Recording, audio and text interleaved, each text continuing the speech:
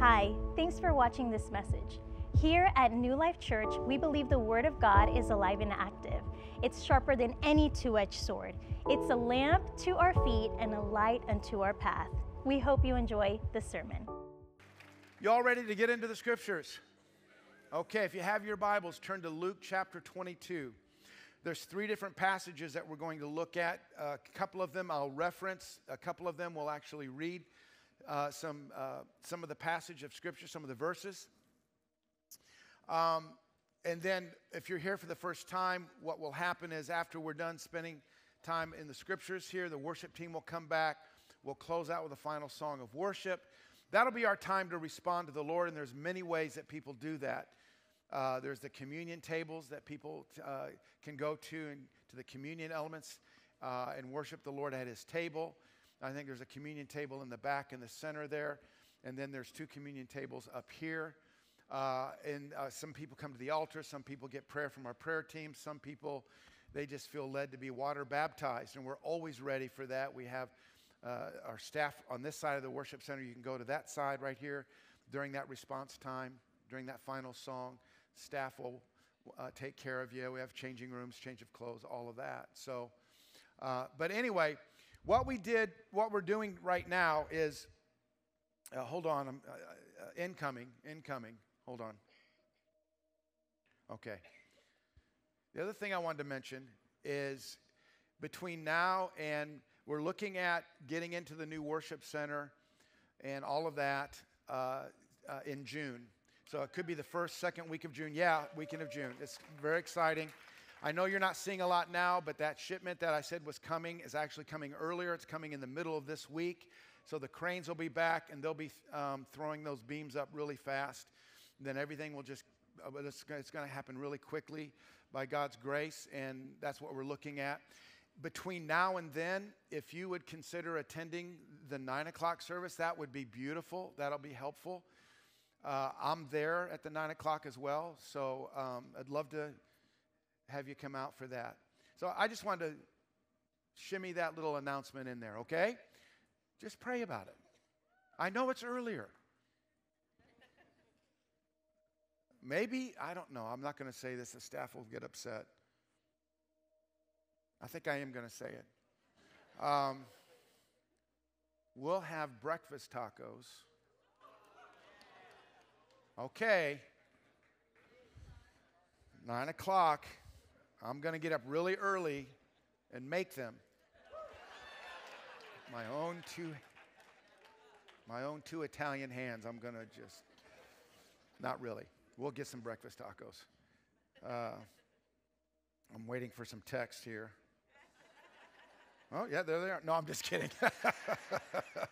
All right, y'all ready to get into the scriptures? Okay, Luke chapter 22. So what we're doing now is we're taking a look at some moments after Jesus' resurrection and before He ascends into heaven. We're looking at some moments, some teachings that took place because Jesus was on the earth 40 days after being resurrected, before He ascended into heaven.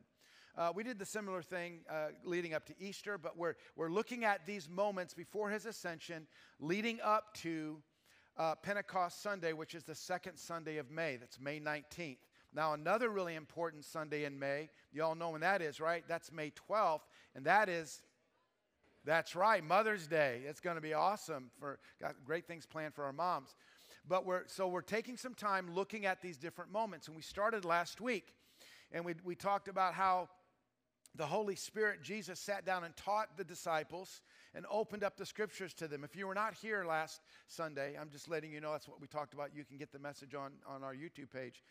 But we talked about how Jesus, in His resurrected body, sat down with the disciples, opened up the scriptures because they still were having difficulty understanding what was really happening. So we found out that the way that reads in the original language, which is the Greek language, is that Jesus was helping them understand. So in other words, He was connecting the dots for them so they could have those aha moments of, oh, now we understand what's happening. So we talked about how the Holy Spirit does that for us today, that He helps us connect the dots. How many of you have ever needed that? How many of you have made a decision, said something, did something before the dots were connected, and then the dots get connected, and you're like, why did I say that? Why did I do that? All of us. And so the Holy Spirit can help us reduce the amount of time where we're like, oh, I wish I'd had the whole picture before I said that or made that decision. So he helps connect the dots. What I'd like for us to look at again, or today, is another moment in time. And this really has to do with Peter's restoration. So Peter denied Jesus. And of course, later on, we see Jesus restoring Peter. And so I ask you to turn to Luke chapter 22. Go ahead and bookmark that if you can with an offering envelope or your neighbor's finger or something. Just put a bookmark there. And then turn to John chapter 21. I'm not going to read all the verses, but I do want to reference this moment. And this is the moment when Jesus has this encounter with James and John and Nathanael and Peter, more specifically Peter. And so if you are familiar with this moment, Peter's obviously very discouraged. He's denied Jesus. He's brokenhearted. He's full of despair, hopelessness, all right? And so in John chapter 21, at the beginning of that chapter, it describes who's with Peter. And then Peter says, I'm going fishing, okay? And so that wasn't just a diversion, like I just don't want to think about things. That was a statement. He started off as a fisherman. He was convinced that he had messed up so bad, he wasn't coming back from it. There was no recovering his denial of Jesus. So he said, I'm going fishing. That was another way of him saying, I think I'm done. I might as well go back and do what I did before I ever met the Master. I was a fisherman. He gave meaning to my life. I messed it up. Looks like I don't think I can recover from that. This is too bad.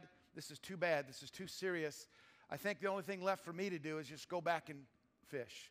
Okay, so that was Peter's response. And so if you know the story, they're in this boat. They fished all night long. They hadn't caught anything. And then all of a sudden a stranger appears on the beach, on the shoreline, and he calls out to Peter and the rest of the men in the boat, and he said, have you caught anything? No, we haven't caught anything. Throw your nets down. And how many of you realize that this is like going to be really strangely familiar now, right?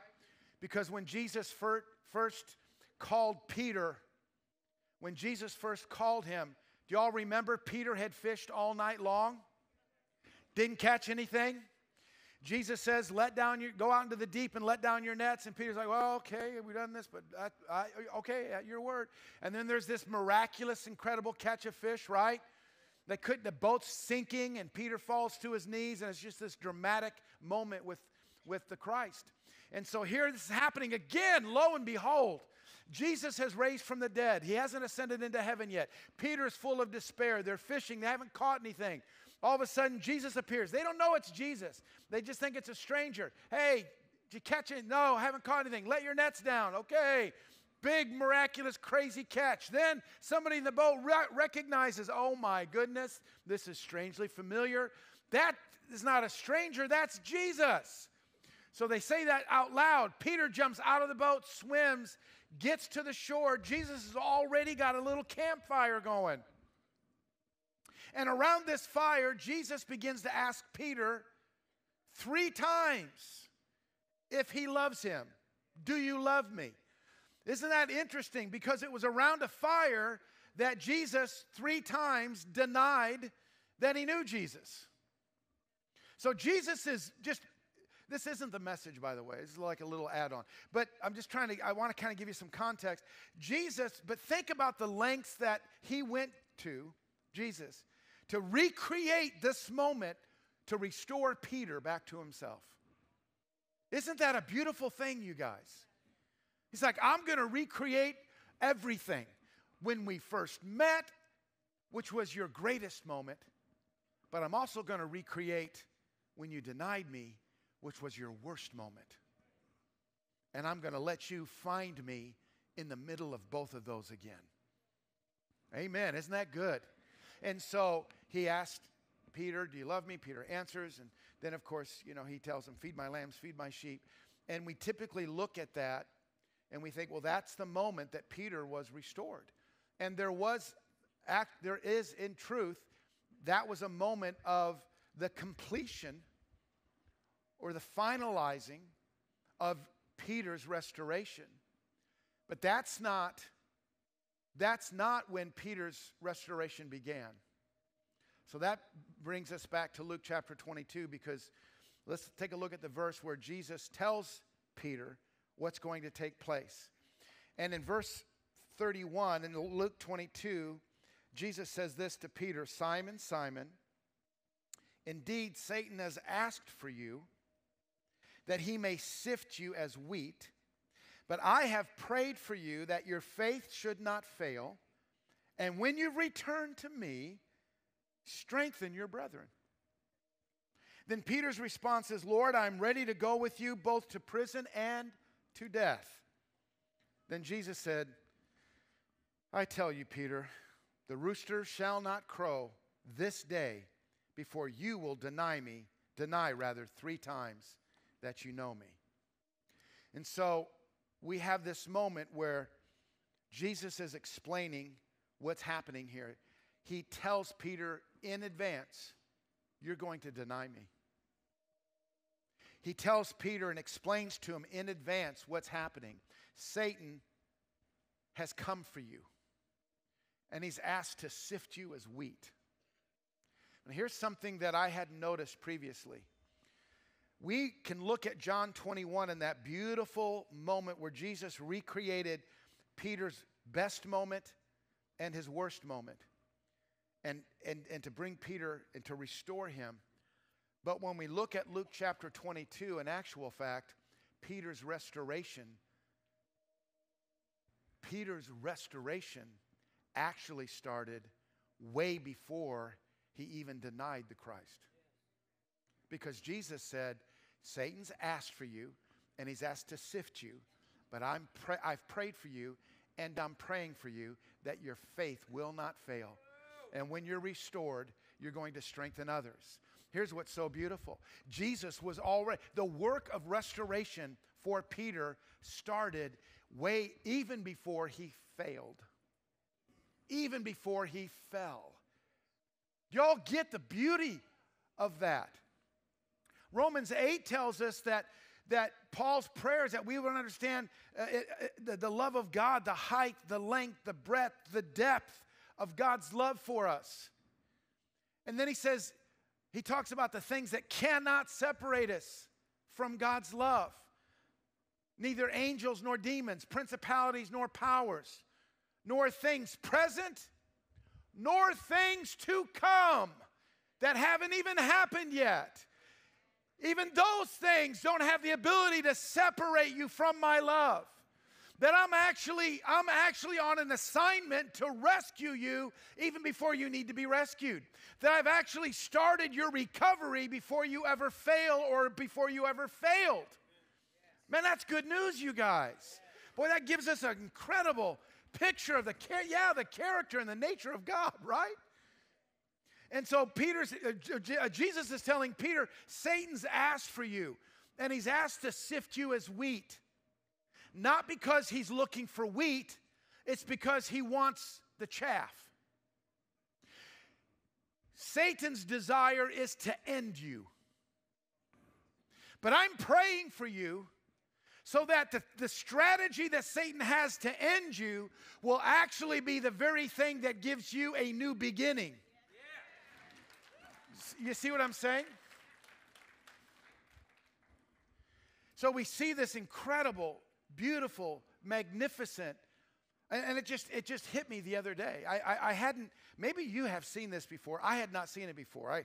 Actually, it was a couple of mornings ago, truth be told. I woke up at 2:30 or something in the morning. I couldn't sleep, got up, and opened up my Bible and was reading this passage, and I realized, oh my goodness. Peter wasn't restored in John 21. That was just the capstone. That was just the end of the restoration. That work of restoration actually started, wait a minute. That started before he ever messed up. No wonder it should be comforting to us in Hebrews chapter 7, where it says that Jesus ascended to heaven and sits at the right hand of God the Father, whoever lives to make intercession for us. Oh my goodness. Boy, that gives it a whole new picture, doesn't it? That he's praying for you and me.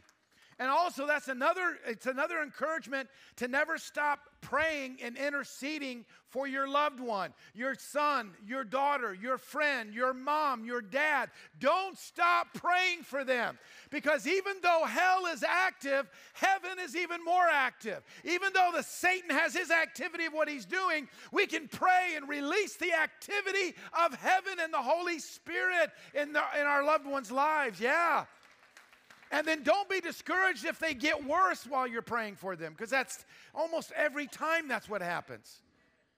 Especially when you ratchet it up. Man, I'm going to intercede. And then they get worse, and you're like, wait a minute, that was the opposite's working.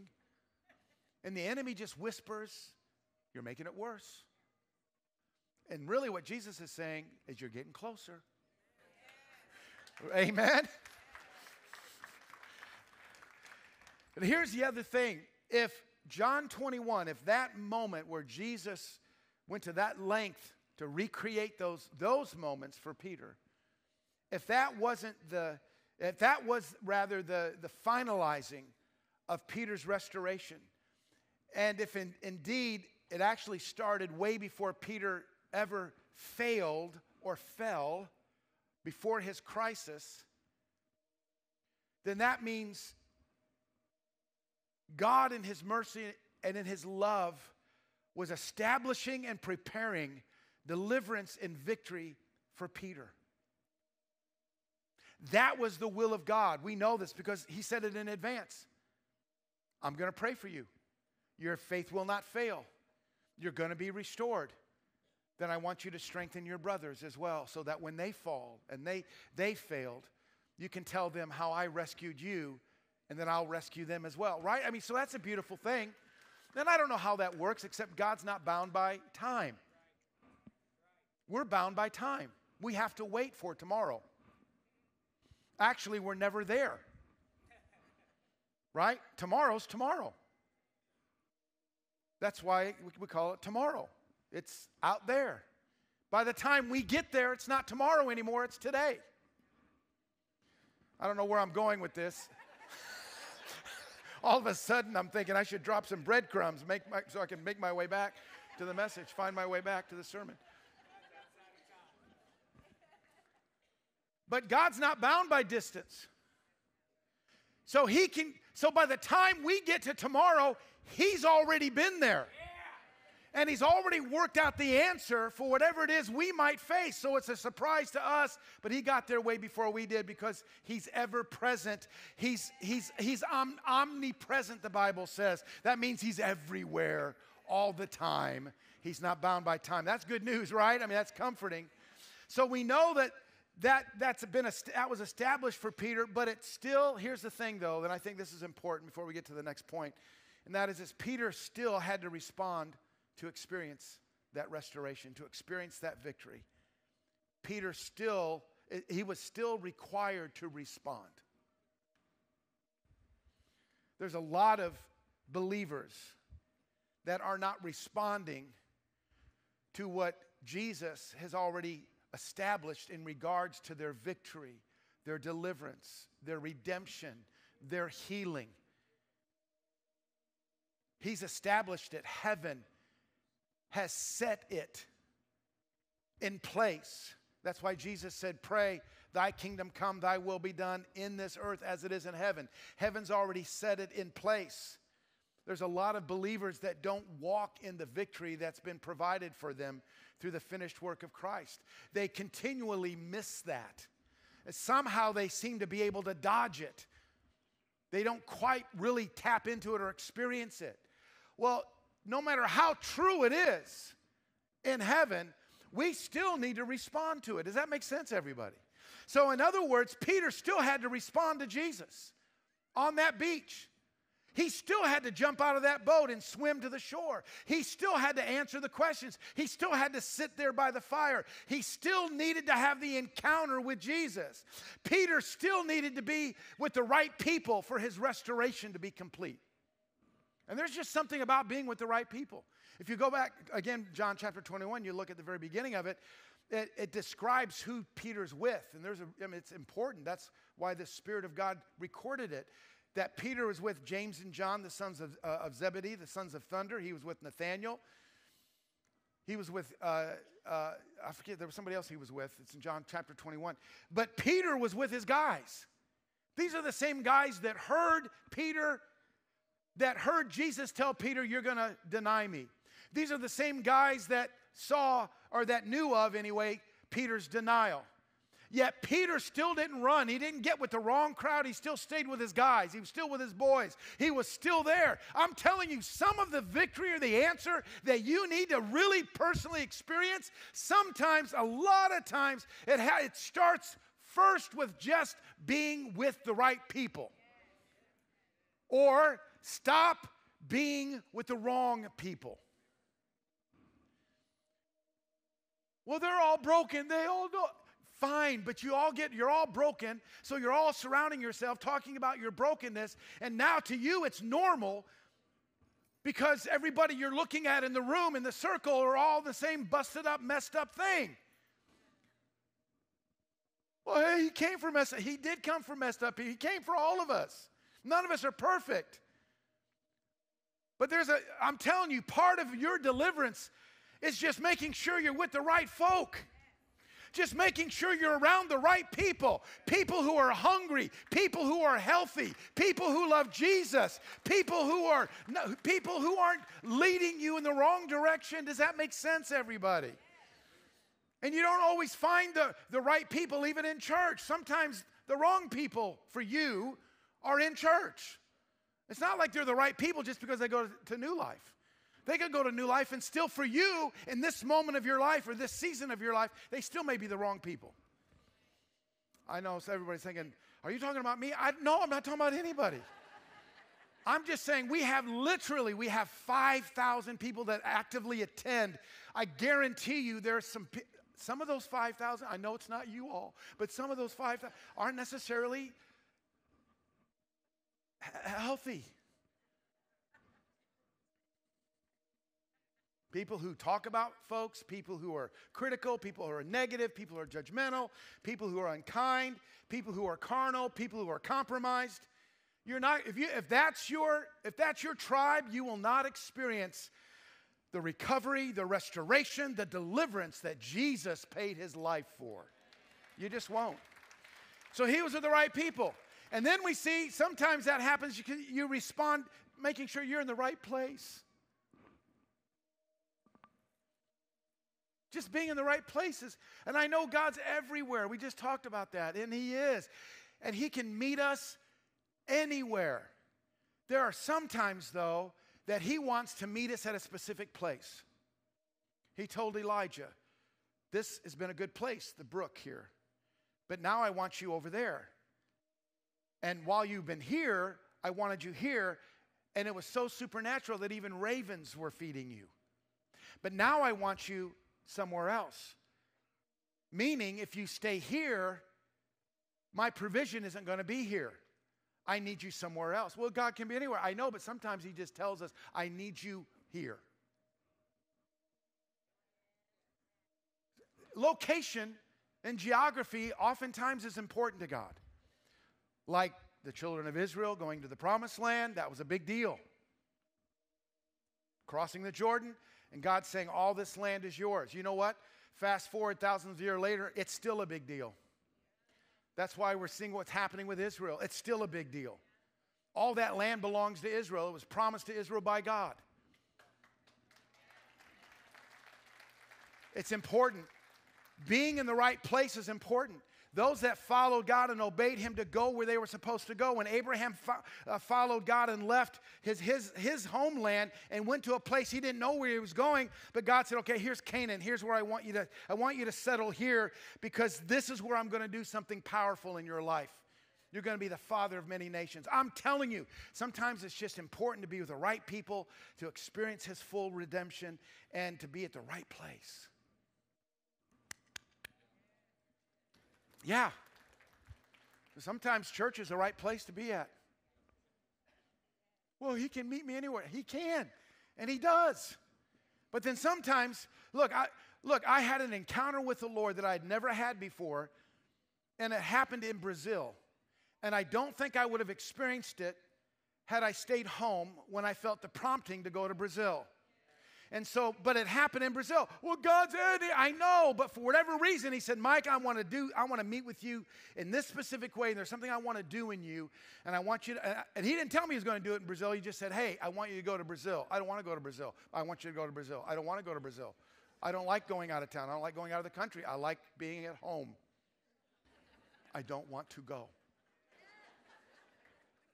And everybody that knows me personally knows that's how it was.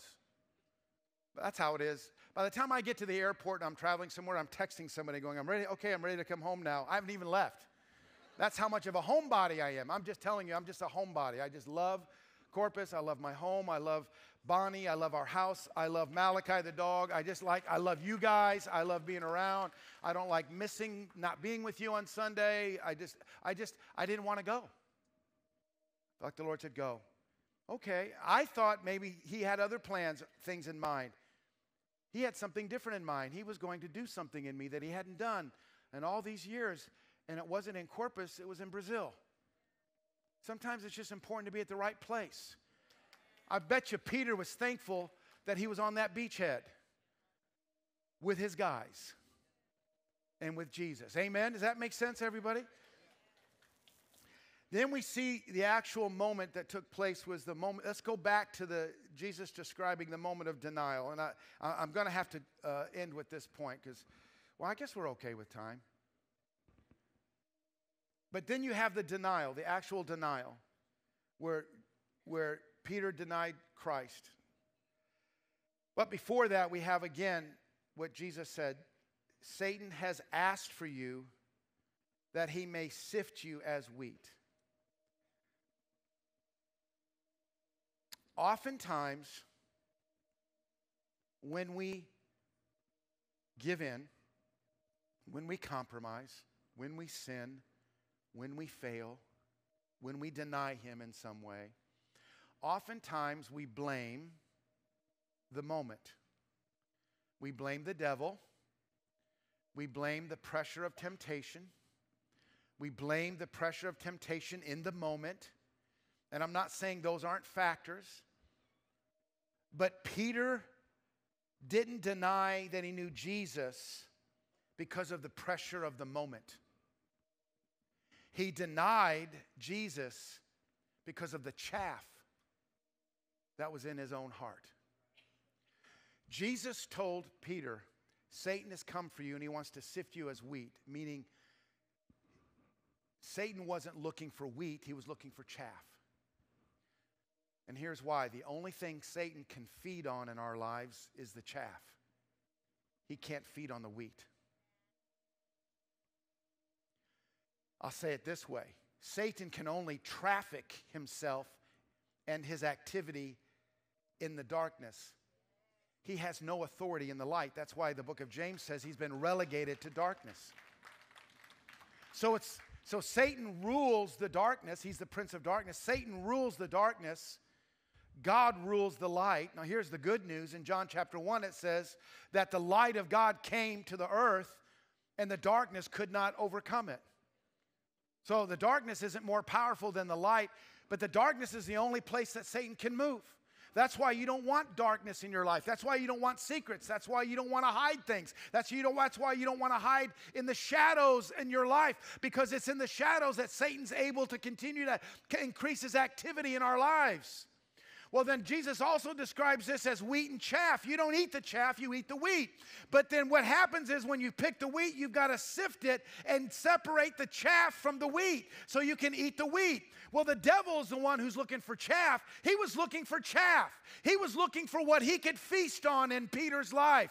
Jesus said he's looking to destroy you. He wants to find all the chaff he can. And that's what he's going to use to cause you to deny me. But I'm not going to let it go any further than that. I'm going to cause the Holy Spirit to separate and sift. He's going to do his own sifting work, and he's going to remove and purge out of your life the chaff, so there's nothing but wheat left. So you don't have any more handles. You don't have anything that the devil can get a hold of.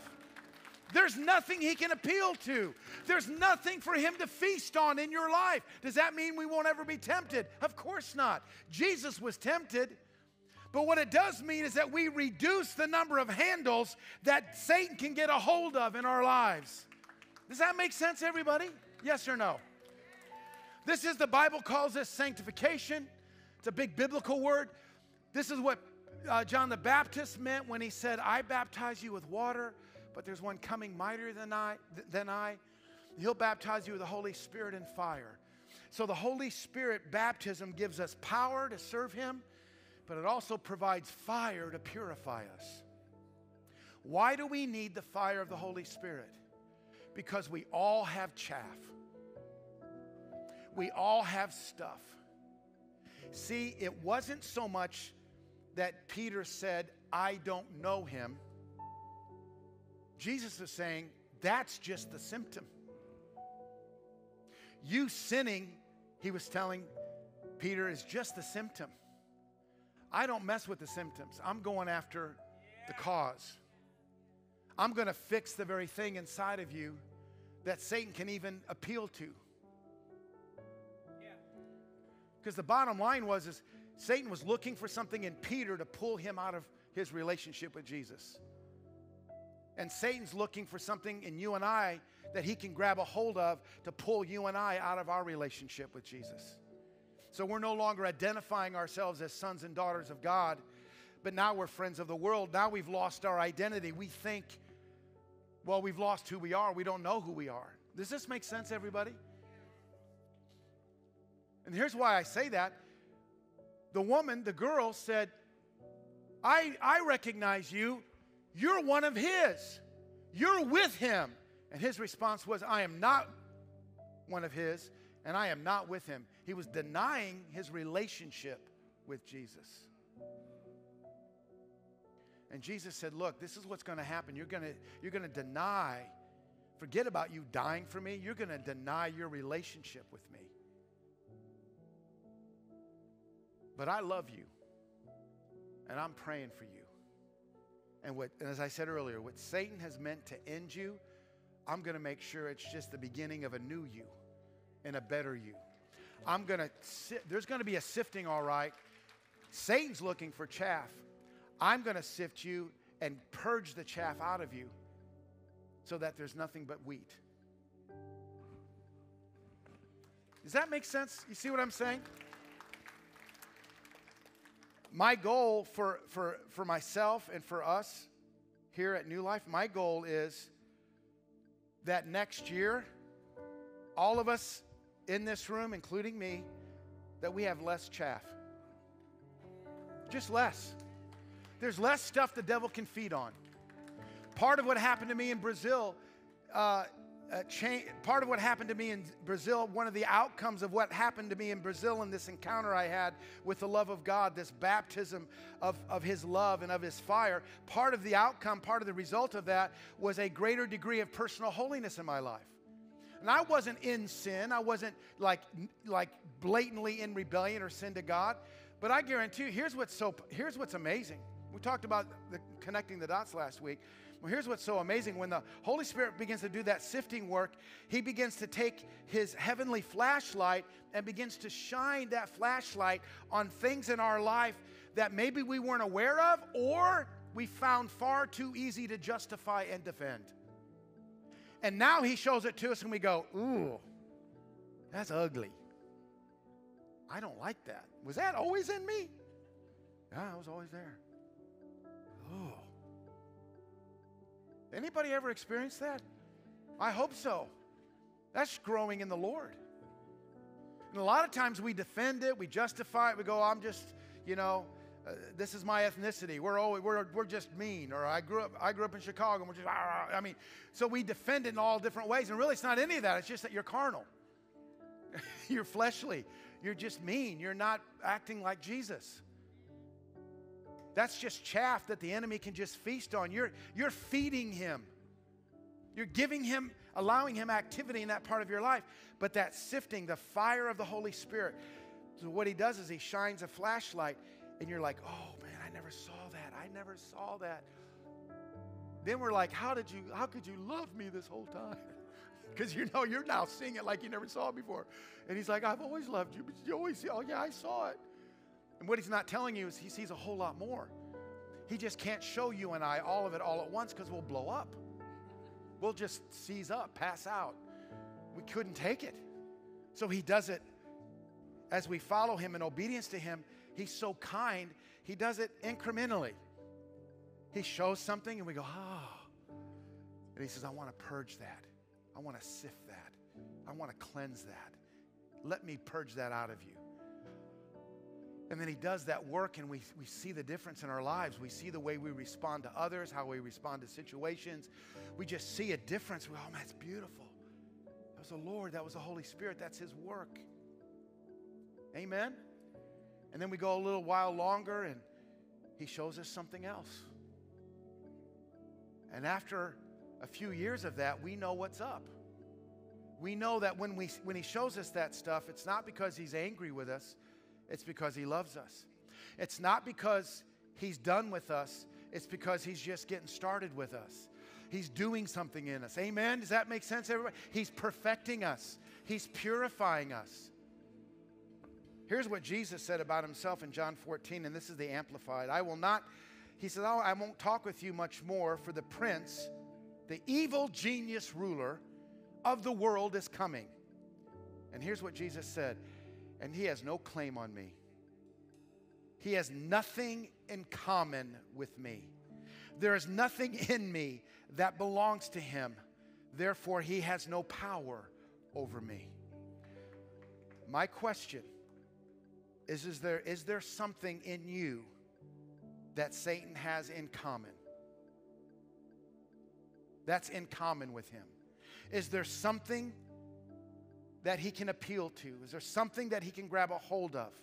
Jesus says Satan has come and he has no claim. He has nothing in common with me. Is there something in you that's in common with him? I know anger is, unforgiveness is, resentment is, bitterness is, fear is, jealousy is, lust is, greed is. All of those things are in common with Satan. And it's all chaff. It's all something he can feed on. And as he feeds on it, he reduces us. But if we allow the work of the fire of the Holy Spirit, he's so faithful. We have no ability to cleanse ourselves. We couldn't do it and we do want to, but we just don't have any power to do it, right? You can't just will yourself. I'm not going to do this. Like our strength of our will doesn't overpower or override that stuff on the inside of us. It requires the work of the love of God through the baptism of the fire of the Holy Spirit. And when we allow him to do it, he does the work in us and he purges us. All we have to do is say yes to him. All we have to do is yield to him. Look, here's what we need to do. Stop trying to hide it from him. He already knows it's there. And walk out of the shadows into the light and let him sift us. Let the Holy Spirit's fire purge us and make us more like him. There's redemption in that, guys. There's freedom in that. I'm telling you, there's familiar sin that's too familiar to you. And the enemy's able to pull you in that direction too easily. I'm telling you, there's an experience you can have with the Holy Spirit where that thing, now I'm not saying you're never tempted, I'm just saying it doesn't have that same hold on you. It doesn't have a hook in you. Amen. Amen. Let's all stand. Thanks for watching online. Don't forget to follow us on social media at New Life Corpus. And we love to see you on Sunday at either 9, 11, or 1 o'clock services.